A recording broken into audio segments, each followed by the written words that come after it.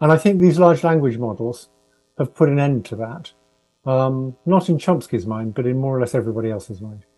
Yeah, just to follow up on that and also just mention about AI for neuroscience as well. Well, for what it's worth, Jeff, I've always thought Chomsky was completely wrong from my undergraduate days. There's something I forgot to mention when I was talking about AI for neuroscience.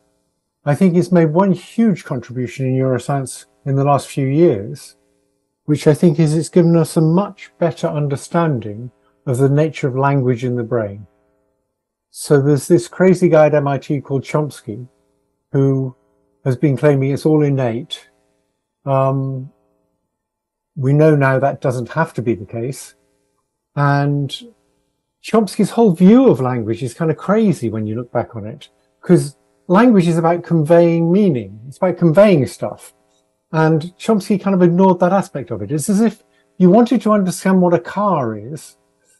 And for all of us, understanding a car would mean a large part of it would be understanding how the engine works that makes it go.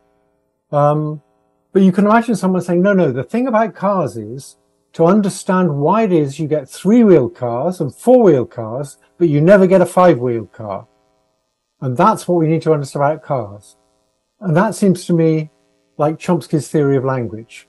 He wanted to understand why certain syntactic constructions aren't possible. And as far as I can see, he did everything he could to avoid the basic issue of how does language mean. And I think these large language models have put an end to that. Not in Chomsky's mind, but in more or less everybody else's mind. Yeah, just to follow up on that and also just mention about AI for neuroscience as well. Well, for what it's worth, Jeff, I've always thought Chomsky was completely wrong from my undergraduate days. I think sent natural language processing down the wrong route for a long time. But maybe that's for another day, that discussion. But AI for neuroscience, I forgot to add that part. Like, I think maybe that's what should happen now is we have all these amazing AI techniques, and I know many people at MIT are doing this. Let's apply it across the board to, analyzing, decoding brain states, all sorts of things we used to do 10, 15 years ago. But obviously we have much, much better AI tools now.